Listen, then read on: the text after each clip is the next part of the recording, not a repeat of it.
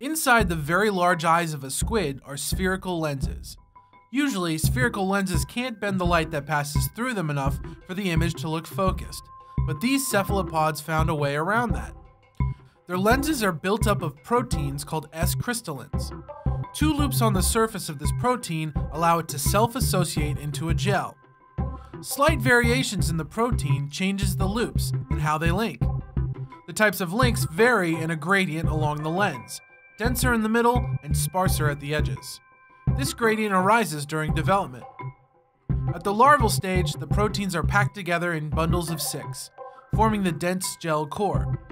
When particles can no longer diffuse easily through the core, the proteins form a layer with fewer linked S-crystallins on the outside of the core.